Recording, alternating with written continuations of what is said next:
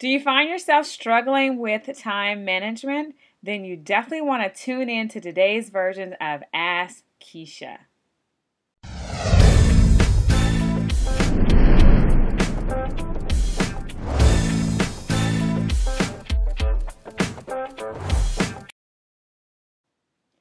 Today's Ask Keysha question comes in from Miss Michelle Rains, and this is what she writes. It says, how do you get over or around or through and conquer the monster called time management? Michelle, you are so not alone in this question. Many people write in to me and ask me this question probably on a weekly basis at least, but I just want to comfort you in knowing that you're not the only one.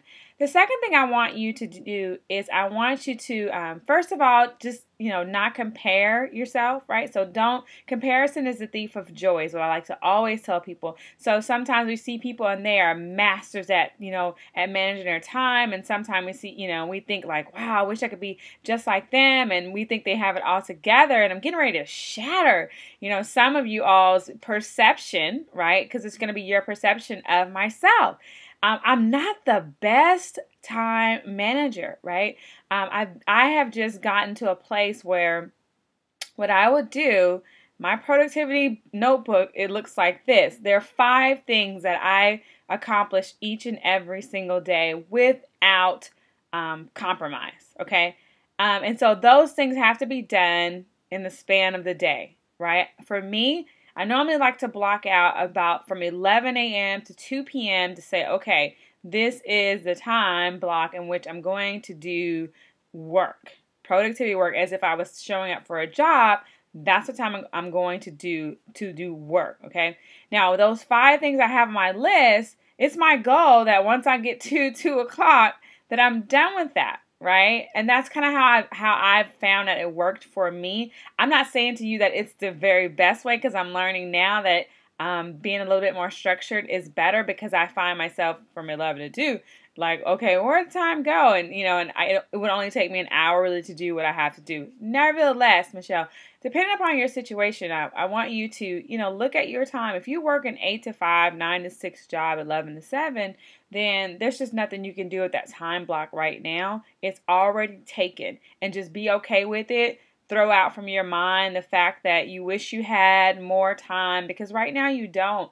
And so really look at your day and find the opportunity, the window of opportunity, right? Is it that you need to get up earlier in the morning, perhaps, and maybe do an hour of something, 30 minutes of something, prior to your departure from the house? I don't know if you have kids or whatever, and that's, because life is totally different when you have kids.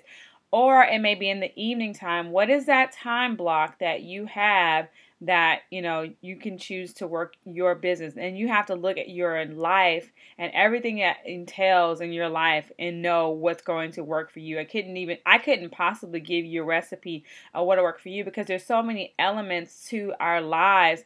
And we have to just look at our lives and find out when do we have time. And like I say, if you only have 30 minutes in the morning and then when you come home from work, if you can only find 30 minutes or an hour to do something on your business and make those the most income producing activities that you do. So if you are in a company where, you have parties and, you may have to figure out how to have a virtual party at night or something on Facebook, right? Those are things you may have to learn how to leverage the internet and different platforms so that you can maximize your time because you can't possibly drive across town and do a party and come back home and do those types of things in an hour or hour and a half. If you're in a business like mine, it requires you to actually list items and do different things and, research products and stuff. So maybe 30 minutes before you go to work, you're researching what products you're going to list for that night. Then when you come home that night, then you're listing those particular items. You're getting the pictures,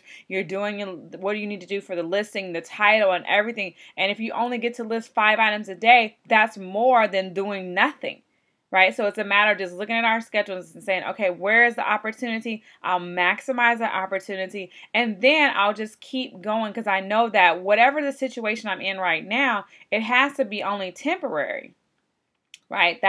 that's the position you come from. This right here is only temporary. So I'm going to do whatever it is I have to do now, because I know I'm in a temporary position, and then I'll know things will change for me, and then I'll have to readjust my schedule once things change, because everything changes. Seasons changes, due season always comes. So I hope, Michelle, this has helped you today with, how, and don't look at it as a monster, right? Because if you look at it as a monster, it'll become a bigger and bigger monster. Just take little bitty chunks and do what it is that you can do. Like I said, if it's just 30 minutes, do the 30 minutes, right? And you've managed 30 minutes of time. All right. So you guys, this is Keysha Bass with Ask Keysha Bass. These will actually be coming out every single Wednesday. Now, if you have a question that you want to ask me, okay, you can send an email to admin, that's ADMAN, at KeyshaBass.com. That's admin at KeyshaBass.com.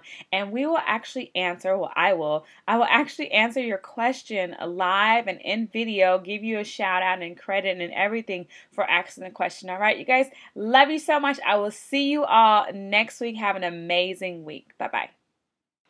Thanks for watching my video. Be sure to check out my blog, KeyshaBass.com, and get access to my free training, my free tips and tricks that you can use to grow your business in a big way this year. Be sure to check it out.